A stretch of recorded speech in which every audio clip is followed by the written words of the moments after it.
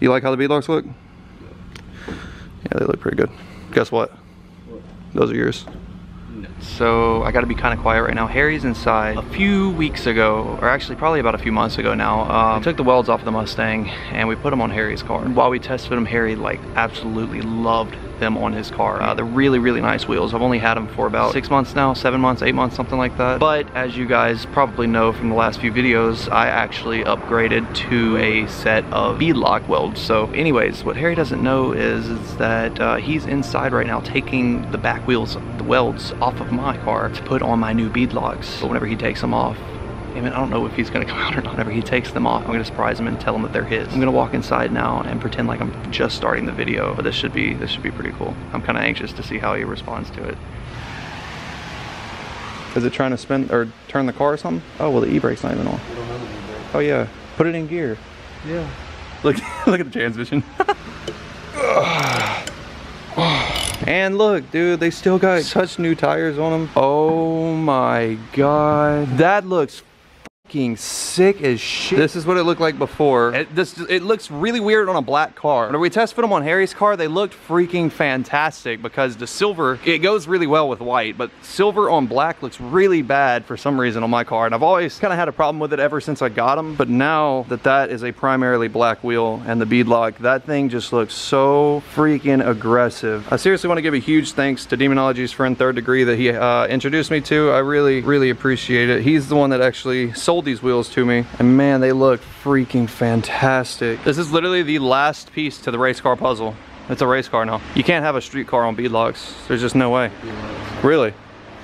It's not street legal with beadlocks. It's gotta be. Really? Damn. This is like graduation. It's graduating from a street car to a race car. I've wanted beadlocks forever, but I didn't want to be that guy that doesn't need beadlocks but still has them, like the parachute. So I was waiting a little bit, but now that the car is about to get so much more power, the beadlocks are going to be necessary, the parachute's going to be necessary, everything. So it's going to be like a real race car now. It makes me so sad to say that. It's like my daughter having her first birthday or something like that is what it feels like. It's going to be a whole race car next week, bro. All right, come stand right here for a thumbnail. Stand right here for a thumbnail? Yeah. Stand behind the wheels real quick. Behind those wheels. No, behind these. Like Captain Morgan? Yeah, Captain Morgan and that shit. Yeah. Looks good. Looks good. You like how the beadlocks look? Yeah, they look pretty good. Guess what? What? Those are yours. No. Yeah. No. I swear to God. No. I swear to God. No. I swear. That's the only reason I went and picked those up. Swear to God. You can't do that shit. I swear. No. Yes. You swear?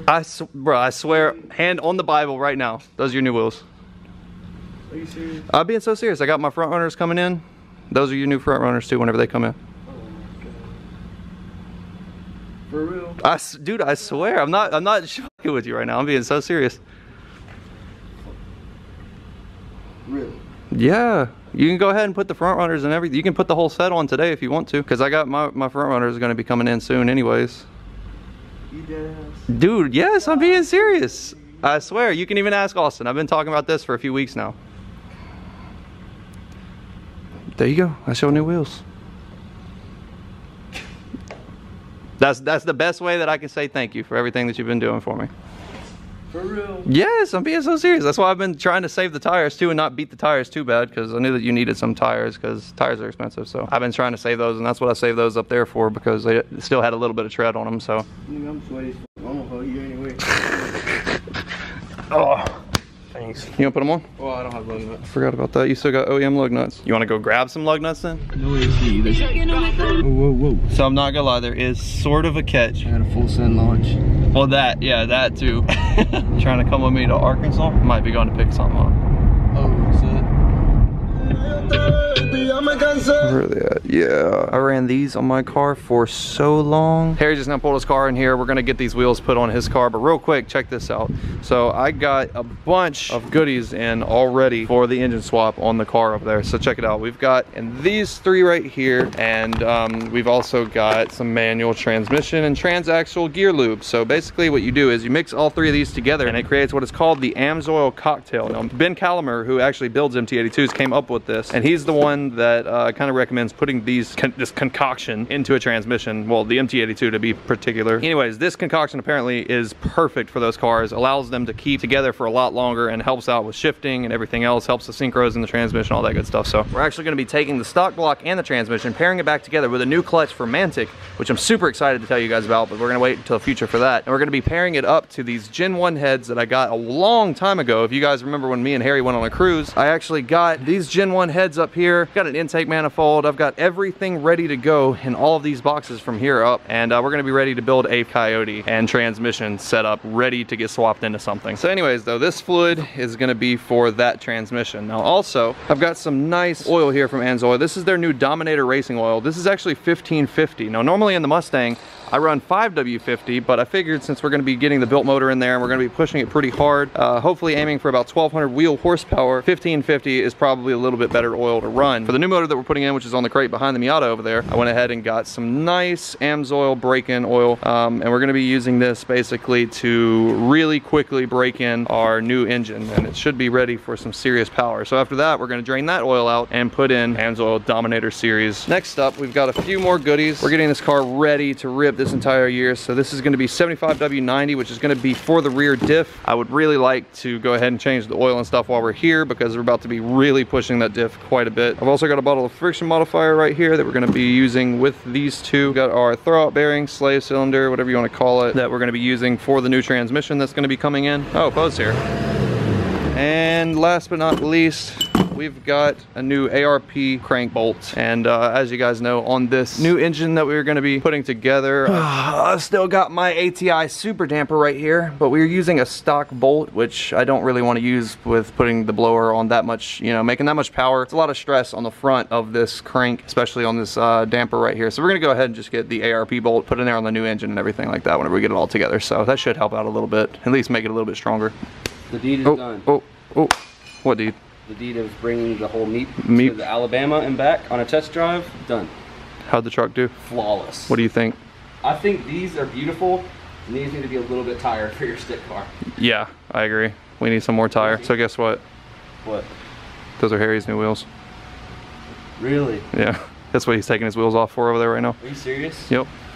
That's awesome. You want to go to Arkansas tomorrow? We may or may not be going to pick up a car. It's like literally the color of the lift yellow. I never ever would have thought that I would like a yellow car or anything until you saw it. But what until I saw it. There's not too many cars that come in yellow that are sports cars. I'm thinking so fucking Lamborghini. All right, ready? Is it a Mustang? Because Mustang's coming yellow. Nope, not a Mustang. Well, what the heck is this thing?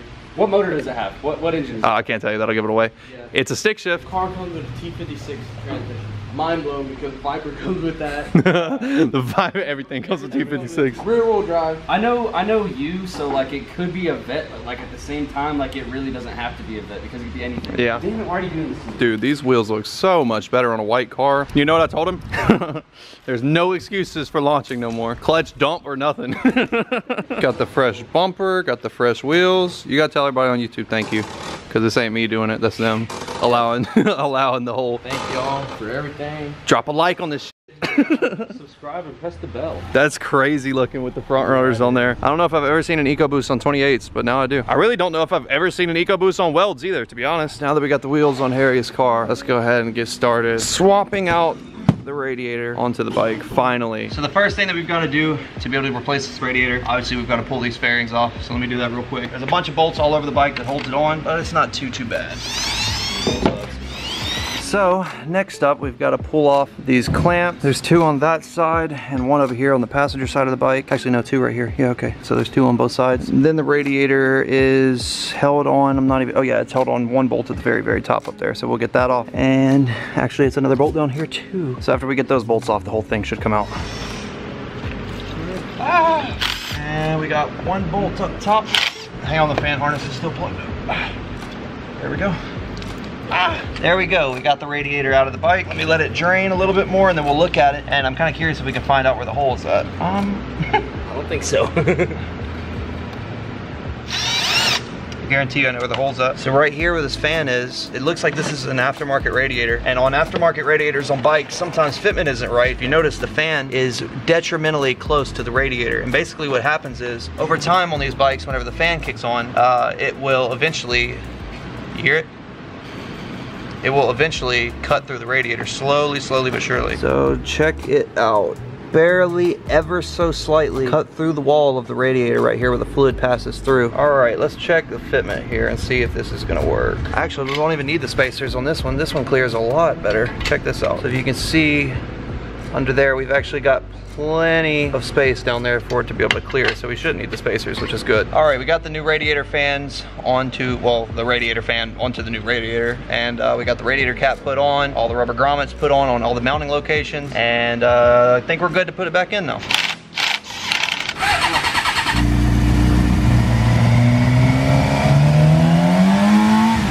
That was 9,000 RPM, this thing revs to 17. That was 9,000? Damn. It doesn't even sound that loud at 9,000.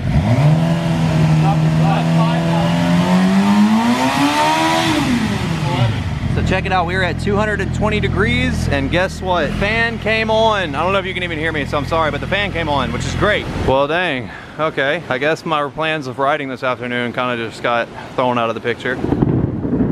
Oh. You want to do a celebratory burnout? Yeah.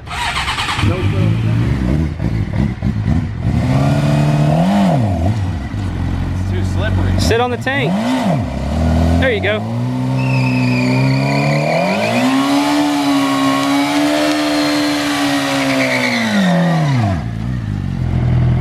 I am super excited for him to be able to go to the track and test these wheels out. Now that he's actually got some sticky on the back, he should be able to run a much faster time with it, I think, especially being that there's going to be no traction issues. Trust me, none. Bead locks are mounted on the Mustang now. All I'm waiting for now are my new front runners to come in. Super excited to show you guys what they're going to look like with the rears, but the rears by themselves are freaking insane. Also, do not forget, guys, Beep is available. We have got just a few more weeks. We're seriously closing in down to the day for giving away Beep here. Oh my gosh, one of you guys, I'm telling you, August, mid-August is whenever the giveaway ends, and one of you guys are going to be, what the heck?